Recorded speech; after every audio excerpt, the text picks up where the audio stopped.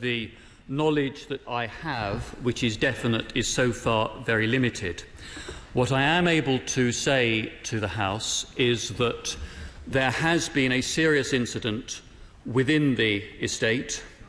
It seems that a police officer has been stabbed, that the alleged assailant was shot by armed police. An ambulance is currently attending the scene to remove the casualties.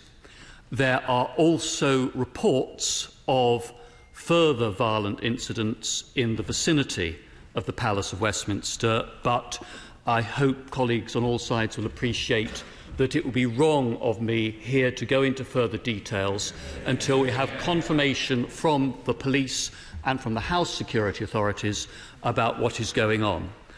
I shall endeavour to do the very best I can, both at the dispatch box and by communicating with my opposite numbers in other political parties, to ensure that members are kept aware of what is happening. But at the moment, the very clear advice from the police and the Director of Security in the House is that we should remain under suspension and that the Chamber should remain in lockdown until we receive advice that it is safe to go back to normal procedures.